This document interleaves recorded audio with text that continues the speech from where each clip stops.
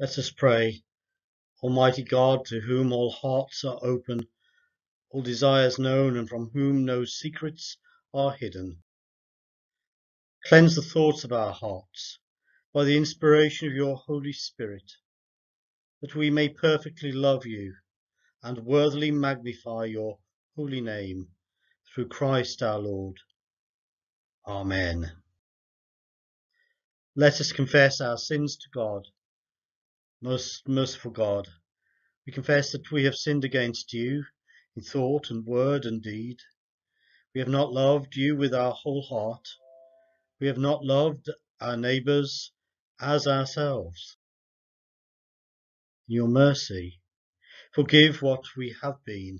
Help us to amend what we are and direct what we shall be, that we may delight in your will and walk in your ways.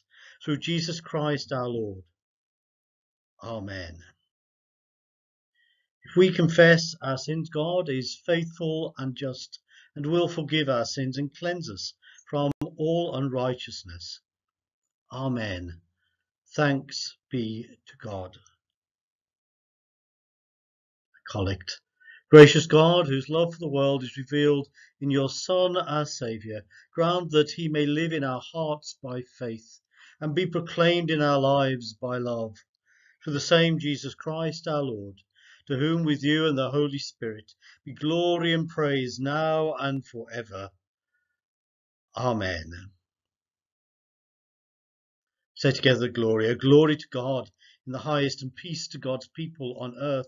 Lord God, Heavenly King, Almighty God and Father, we worship you, we give you thanks. We praise you for your glory. Lord Jesus Christ, only Son of the Father, Lord God, Lamb of God, you take away the sin of the world. Have mercy on us. You are seated at the right hand of the Father. Receive our prayer. For you alone are the Holy One. You alone are the Lord. You alone are the Most High. Jesus Christ, with the Holy Spirit, in the glory of God the Father. Amen.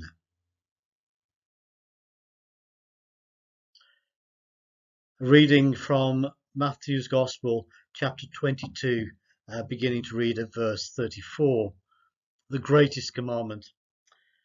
When the Pharisees heard that he had silenced the Sadducees, they gathered together, and one of them, a lawyer, asked him a question to test him. Teacher, which commandment is the greatest?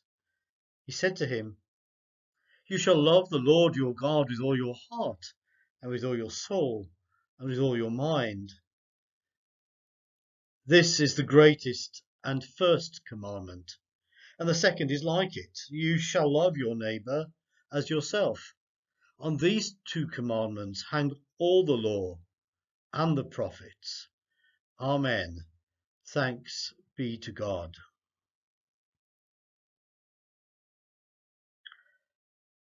Love your neighbour as yourself. I wonder how you're getting on with the new laws and guidance and restrictions and ways in which we are told to live, advised to live, encouraged to be. How do you get on wearing your face covering? Do you find it just steaming up your glasses or irritating your nose that you just kind of want to keep moving it and itching? And how you just long to be able to see in full people's faces?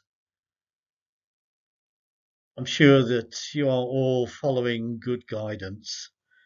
I'm going to take this off now because actually one of the exemptions, one of the few exemptions I have at this time as a leader of worship is that I don't need to wear a face covering when I'm speaking.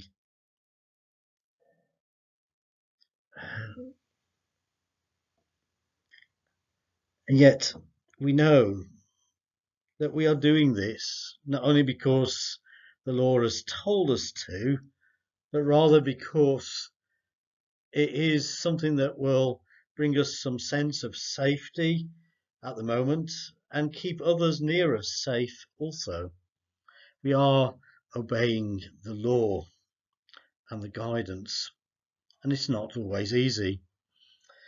Jesus, he's been tested on his knowledge of the law, his understanding of the scriptures as were written to that time, how those had been interpreted over time, and is being challenged as to how it is that he is saying things which might appear to be at variance to the law and accepted practices, especially around his encouragement to be alongside those who were considered to be outside of society at that time. Jesus finds himself not only with Sadducees, but then in front of the Pharisees who truly did know the law, the commandments, the law of Moses, and all that was in the Torah. They knew it deeply and in great detail. And it is a lawyer who asks him the question, Teacher, which is the greatest commandment? Which is the most important law to keep? Jesus is not daunted. He simply responds by repeating the first commandment, that you should love the Lord your God with all your soul, with all your heart, and with all your mind. This being the first and the greatest commandment. And then he goes on to add another and a new one. Love your neighbour as yourself. My friends, just at this time, we are being encouraged to follow ever-changing new laws, new ways of being. We may know of family and friends who are finding that they can't quite meet in the way they were able to just 48 hours ago. Can't just go to the places that they once were enjoying in some sense of freedom. That shops are closed and bars and restaurants are no longer available. That even their places of worship, well, their doors are closed just this day. We know that sometimes we just simply have to follow the law, not only because it is absolutely the right thing to do, it is our citizens' duty to follow the law, but because it is for our own safety and our own well-being.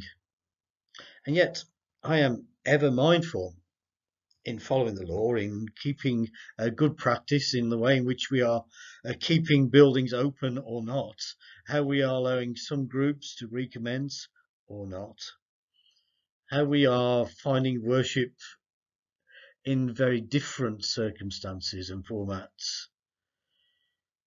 That in order to keep the law, we sometimes are seemingly just simply always trying to hide behind a mask. I want to encourage you that as much as it is right to do all of these proper things, to make good care for yourself in order that others will also be safe from a pandemic, that in so following a law, we don't lose that second commandment, to love your neighbour as yourself. For truly we are finding it very hard to maintain the contact tax that once we had, to just gather collections for food banks and then take them down and them just be easily accepted. But food banks are still needed and still are open. We find it difficult to run a street pastoring service, although there are still people on the streets and in great need. We are approaching a winter season when already there are tents emerging around hedgerows and shrubs, even on School Lane and close to our churches and places of worship. And we know people are sleeping rough overnight now in the darkest of winters and the wettest of evenings. How do we continue to love our neighbour when we can't shake their hands or put our arms around them or get so near as to really have a conversation in a sense of privacy? We shouldn't lose heart or give up. We need to know when we need to be safe and when it's sometimes just about okay to find fresh ways of engaging with people and in conversation that is safe and still of Christ. For if all we do is follow the law and the commandments of Moses, then we are denying the presence of Christ within us and the Holy Spirit working also. For as Paul writes, as in Adam all shall die, even so in Christ shall all be made alive. As we follow the commandments, so we are also set free at liberty to make choices. To make choices in the spirit of Christ, to be as neighbour, to offer a handshake of welcome and friendship. And maybe never more so are those signs of our caring needed. Those people who we know, for whom now being at home is becoming a very long and painful process. For those, as we contemplate Black Lives Matter and Black History Month, have encountered prejudice over many years and are still reeling from that. As a church, we had longed to start a deep conversation about how we might change our practices and ways of being, and find that we're not as easily able to do so when we can't meet and see each other and talk. But my friends, I encourage you not only to follow good COVID guidance and certainly the commandments, but also to recall that we are called to care for our neighbour and to do so as Christ in this world and this time, and to do so to shine light where light is needed, to offer warmth where warmth is needed, to show love where love is needed, and to do so willingly and in confidence. For Christ is our way, our truth, and the life. Amen.